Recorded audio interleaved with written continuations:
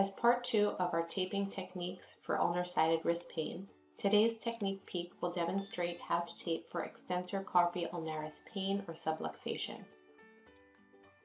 Starting with an eye strip, you'll apply the anchor with no tension, beginning just distal to the base of the fifth metacarpal, which is where the extensor carpi ulnaris tendon inserts.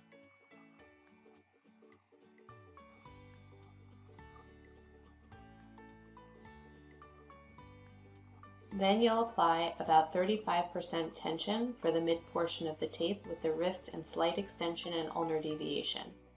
Lastly, the tail will have no tension.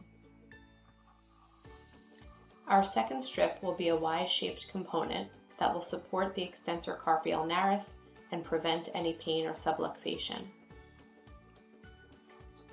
Again, always beginning the anchor with no tension, apply to the volar ulnar aspect of the wrist, then applying each tail with 35% tension and finishing with no tension at the ends.